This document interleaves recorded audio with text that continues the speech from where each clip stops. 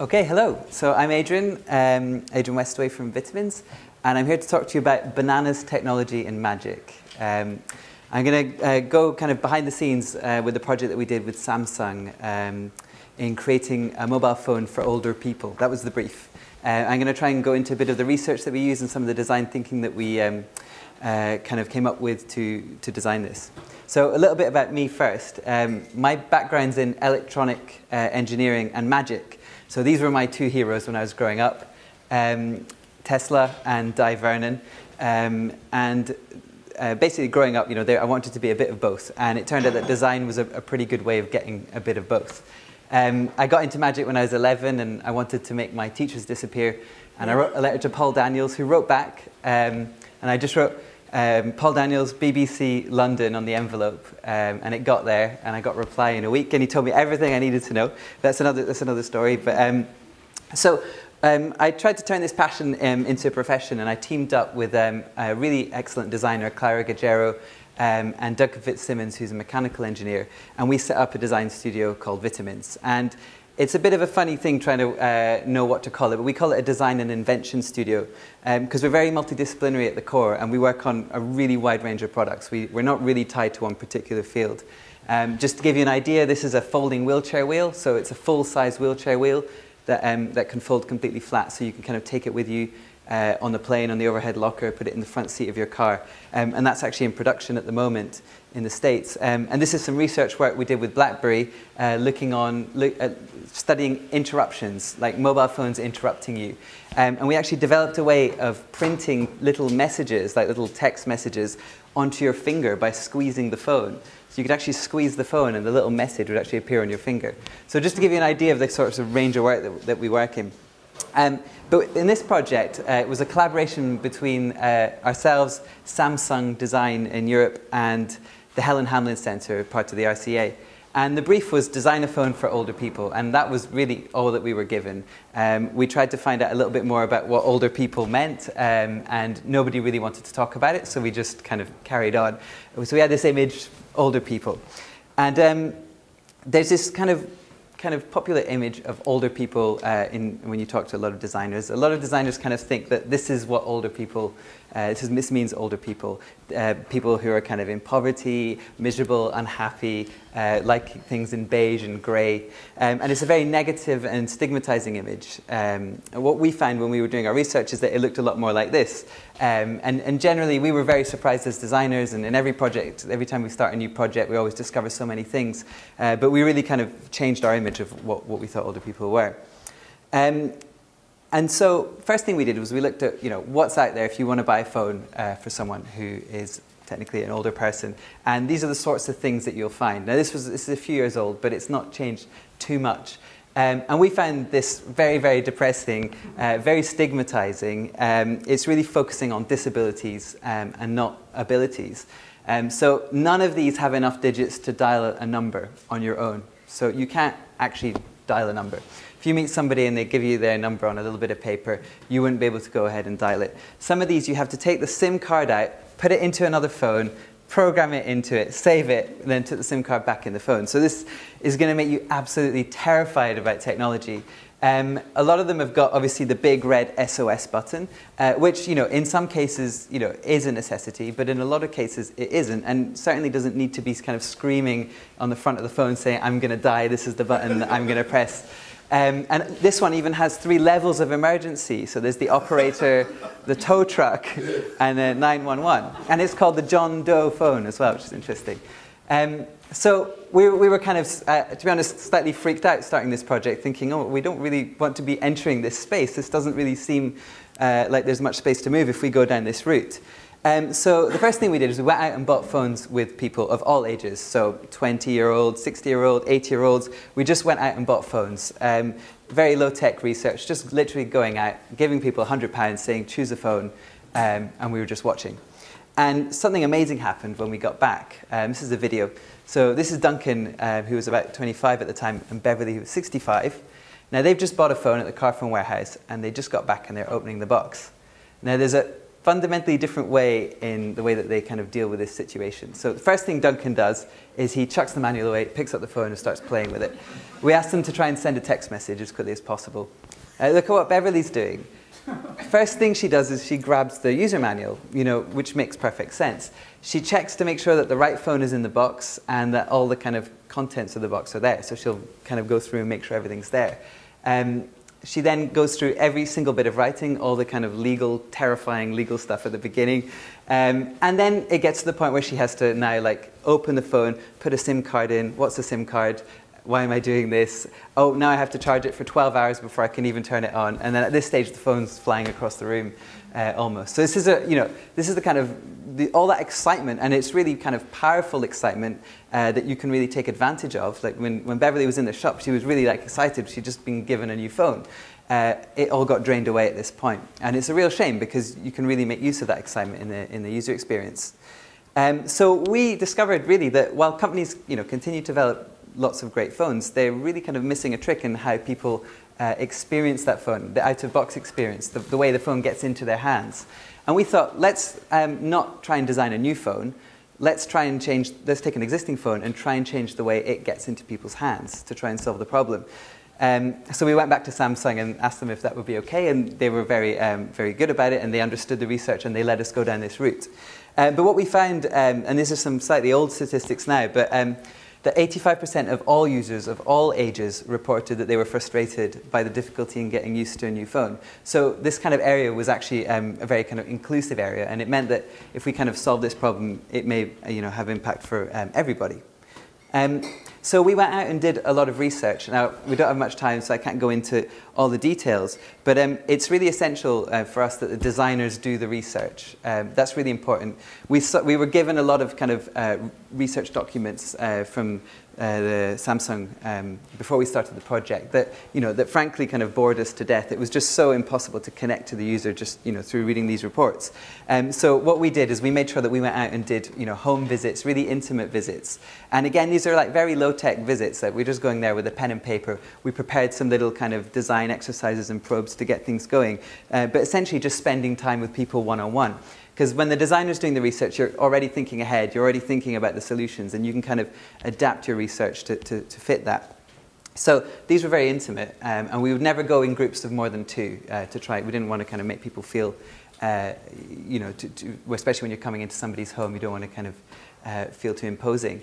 Now, this lady lived alone and was a writer, and she had a really expensive Canon SLR camera. I was really jealous of it, actually. It was a brand new one that was in a box, and she'd had it for 6 months, and she was waiting for her daughter to come back from Canada to explain to her how to use it. She hadn't opened it. She didn't even try. It still had the seal on it, because she just thought, I'm not going to understand this. So this was very interesting. And we also wanted to understand how people learnt things and experienced these products in groups, alone, and look at how the kind of working together on solving problems might affect things. This couple from London were a highly skilled couple. They had, one was a physicist, and they'd learnt courses on Open University, learning from the television, from the radio, used all sorts of different learning media. And this really showed us their relationship. The gentleman was the kind of tech wizard who would kind of learn everything, and then he would explain it to his wife. But it was also interesting to see the dynamic between them. Sometimes I think she maybe understood how it worked, but she kind of really enjoyed that relationship. So we were finding out a lot of things about that. And then this is a bingo group in the Barbican down the road. And we spoke to people who really weren't living very mobile lives. So what role does a mobile phone play if you're not very mobile? And in fact, a lot of them just didn't see the benefits of it at all. They told us, I just don't know why I would get one, and so I'm not going to learn because I have no, why would I get one? What's it going to give to me? But they were incredibly skilled at bingo, and they kind of booted us out after 20 minutes because we were distracting them too much. So we kind of went back to the drawing board and kind of looked at the problem, and we designed some quite intense workshops, which we took to Norway and Italy, and did one in London as well. And we really wanted to get a sort of pan-European perspective. We didn't want to just stay in the kind of London bubble. And we chose Norway because the people that we were speaking to lived very far apart. and really relied on their phones. And in Italy, people have 2 or 3 or 4 phones, and they're just talking all the time. So we were really trying to get a different kind of users. And this isn't really kind of scientific research. It's not quantitative research. It's more qualitative research. So we're really just looking for little design insights to nudge us along the way. And what we did is we made these workshops using a lot of activities. They lasted 6 hours, so it was really the whole day, and involved 6 people each time. And what we did is we tried to design these exercises where people would actually create a user manual for their own phone. And we gave them everything they wanted. So if they wanted to make a video manual, we would film it for them. If they wanted to make a little play or write a novel or do anything they wanted, we would let them do it. So we didn't say, write it down on a bit of paper. We left it very open. Then we let them kind of sell their phones to other users. So they'd have to kind of explain the benefits. Why would you want this phone? Why are you going to learn it? And then the user would choose, they'd kind of say, okay, I'll have this one. And then we watched the people swapping their phones and kind of learning using all the different kind of user manuals that they created. So we could kind of see not only how people wanted to teach, but how they wanted to learn as well, and how successful that was. And we tried not to talk about, technology at all. We didn't really talk too much about technology, and we tried to keep it very light and kind of aspirational and magical. And there's a reason why this gentleman here is kind of writing on a banana. I guess I've been hiding it. Instead of kind of giving people these sort of, saying, what's wrong with your mobile? How would you make it better? And kind of cornering them with this sort of mobile phone mentality and all the kind of problems associated with that. We gave them bananas, and we said, turn this banana into your dream phone. It can do anything you want. And again, we gave them anything they wanted, stickers, felt tip pens, everything. And everybody created these quite honest portrayals of what they wanted their phone to do. And it was really interesting because if you look at that, if you remember that first image of the kind of stigmatizing phones with just 4 digits, these phones have been designed assuming that people want a very limited set of functions, that they just want to be able to make a phone call. But what the people really told us is that they wanted quite complex phones, that they don't look very easy. They look like they do a lot of things. And they wanted these phones to be quite social tools. They wanted a smartphone like everyone else. What I think. But he did, nevertheless tell us, there's TV there. I remember this one could open the gate when he got home. I think this is a Norwegian banana. But it could do a lot of, complicated things. This other banana was my favorite. This had a button to make the kids happy and go to bed. So just push that, they're happy and they go to sleep. And what was really interesting with this one is it had a map on it and a little flashing dot. And this was a GPS. What was even more interesting is that the gentleman who made this banana had a Nokia phone with a GPS already on it. And I asked him, you told me that if I could make your dreams come true, you'd have a GPS, in your phone, and you've got one. And he just had no idea. He hadn't explored it. He said, I thought maybe there was something on there, but I never really got round to finding it. I'm not very good with these things. So we realized there was a real problem in kind of helping people to kind of explore. We think because maybe people were kind of scared of breaking things. The kind of, maybe the mental models of kind of maybe mechanical things breaking, when you think about software, you kind of still think, I can break this if I make a mistake. Whereas in reality, a lot of the time, you can just kind of play around with a phone and you won't really break it. So, we had lots of bananas, and it took us a really long time to try and figure out what they all meant. Some of them we still don't know. This one here predicted Siri. This is everything. This is in Italy on the snow. Everything vocal, even SMS. So that's basically a phone that you can talk to. The one at the back, coffee please, films. I can't remember what the one behind that says. But again, it really confirmed that people wanted all the functionality out of a smartphone, all the kind of social benefits that a smartphone could give you. So we were kind of convinced this was, we were working in the right space. So we looked at the sort of current experience, and this is sort of what you have at the moment, what you had in that first video. You have the user and these kind of 3 sort of separate elements that are quite often designed in 3 completely different places by people who don't really talk to each other. There's the manual, there's the box, the kind of packaging, and then there's the device itself. And within the device, there's the kind of physical design of the device and the interface. And we found that these things just weren't really working together, making quite a complicated and confusing user experience. So we wanted to try and create a solution to bring all of these things together in one place. And rather than design a new phone, we wanted to try and create some sort of bridge between an existing phone and the user. We wanted that bridge to be something analog, something familiar, something that made sense, that would help you just understand how to use a normal phone like everyone else. And we came up with several different solutions. I'm going to talk about 2 today. Now, the first one was based on that gentleman with a GPS on his banana who was too scared to explore his phone, and he never found out he had a GPS. And what we wanted to try and do is find a way of helping people explore what was inside their phone in a really kind of familiar way. And we thought cards are a fantastic familiar model. Everyone we spoke to had used cards before, understood, a pack of cards. And we designed this kind of concept, and this is the kind of just of a research concept, so that when you bought the phone, you'd kind of pull it out with a ribbon, and there would be a stack of cards in the bottom of the box. Now, these cards actually explain every function on the phone. So it's really, really easy to know, my phone does this much stuff, and I can just go through it like this and take my time and understand what it does. If you give somebody any smartphone and you ask them, how much stuff can it do, or how much do you know about this phone, that's a very, very difficult thing to understand. You can kind of try and tackle this in the interface by kind of helping people see how much of a percent they know, but it's not very intuitive. We thought that this was actually really, really simple and quick. We tried all sorts of experiments with icons and graphics. And what we found was that the icons just cluttered the whole experience, confused things even more. Let's just write down what it does. Just call someone instead of a kind of picture of a face and a phone next to it. And this explained everything that your phone did, so people could just flick through them. But they're not normal cards, they're magic cards. Because when you tap the card on the phone, using NFC, which is like the Oyster card essentially, which is already in a lot of phones and is kind of going to really come out this year with mobile payments. Using NFC, you could actually detect what card is being put onto the front of the phone. So by tapping the card on the phone, it would actually just jump straight to that function. So the card's a sort of analog shortcut, You can kind of just tap it and you'll jump to that function. And we designed them so that you could actually take them with you. So a lot of people told us, well, maybe I might want to take 1 or 2 with me and learn them when I'm traveling or something. So we kind of designed them so you could put them in your wallet.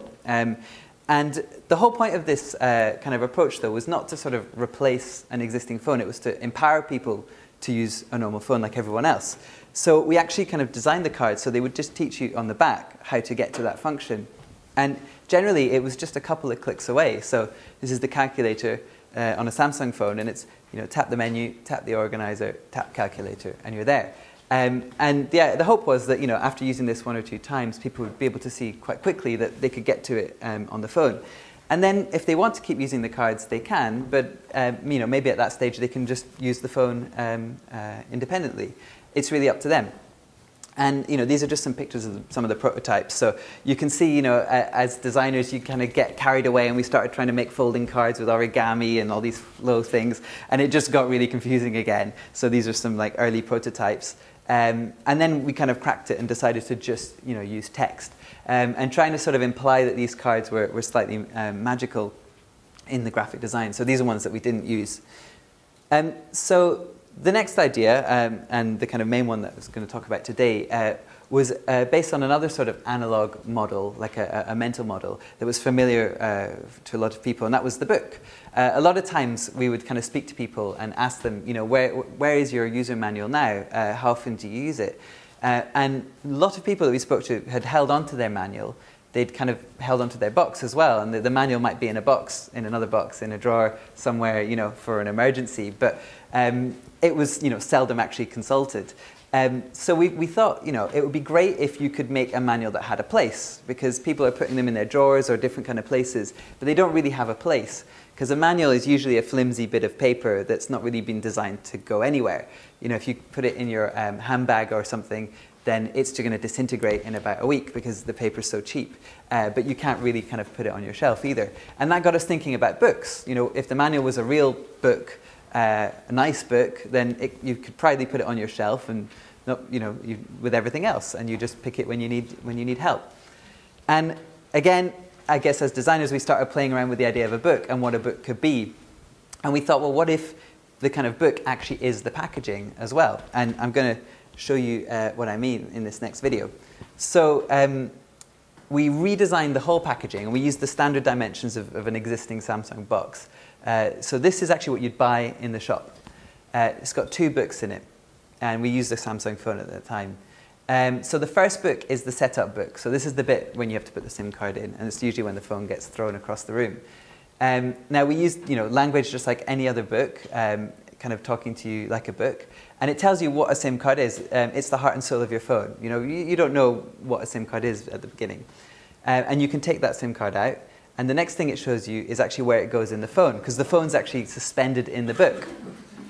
So the actual packaging is the manual. Next thing is where the battery is, and you turn the page and it shows you where that goes in the phone. So in this way, we're kind of using the kind of really like familiar linearity of a book to break down the steps of the setup process, making it into kind of quite a playful, but hopefully not too patronizing way either. It shouldn't feel like a kid's book, and it shouldn't feel like a book that's made for older people. It should just feel like a book. And that was a real challenge in the kind of font and language that we used to try and not make it feel stigmatizing. So now you've set up the phone, you've got the user manual. This is where you learn how to use your phone. And there was a contents page, like a normal book, and we didn't write MMS, we wrote pictures. And we tried to kind of explain the benefits. Why would you want to send a picture? Because if you explain the benefits, then people are likely to spend a bit more time learning something. And now the phone actually fits inside the user manual, and all the instructions actually point to where you have to physically push on the phone. A lot of people, when we were watching them using touchscreen phones, weren't familiar with the whole touch interface. And there was a long time before they would actually kind of start pressing and knowing where to press. So we used this kind of finger prodding symbol, just to say, just go and press here.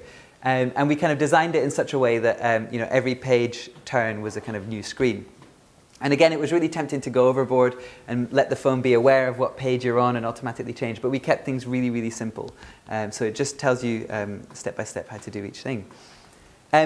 So hopefully, I'll just go to the next page. Here we go. I'll just say that that's quite inspired, because I'm part of a generation that would actually cut out the centre of a book for secret things. Oh yeah, exactly. Go back onto the bookshelf. Yeah, exactly. So it's the James. When you were at university, that was the best way to keep your secret items.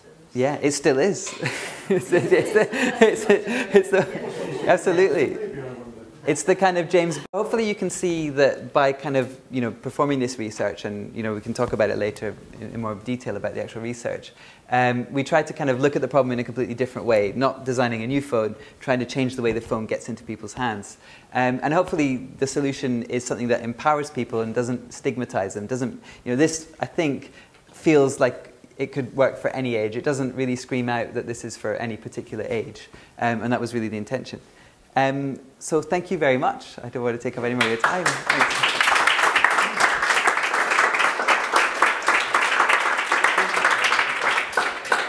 I think that really resonated certainly with me, and I think with the rest of the audience. A quick question on how did Samsung react? How was the big corporate response to, well, hold on, we told you to build Vegas in the phone. I mean, what did they say? Well, we were really lucky because this was a collaboration with the Helen Hamlin Centre as well, that all of this research was going to be shared publicly, because a lot of the time in these sorts of projects we can never, unfortunately never really share the kind of research behind these things.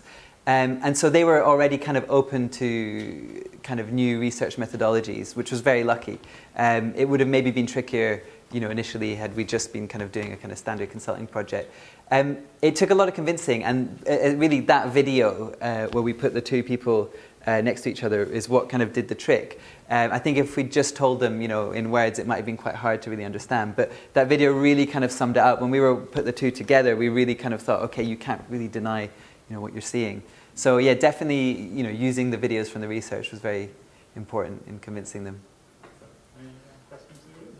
Is Apple interested in your... I don't know. They haven't called. Maybe. I don't know. I mean, it's interesting that you mentioned Apple, because they've kind of... a lot of people have gone down this route now. It's great nowadays. You don't have to put the SIM card in yourself. The battery's sort of built into the phone now. It's gotten a lot easier than it was when we started this.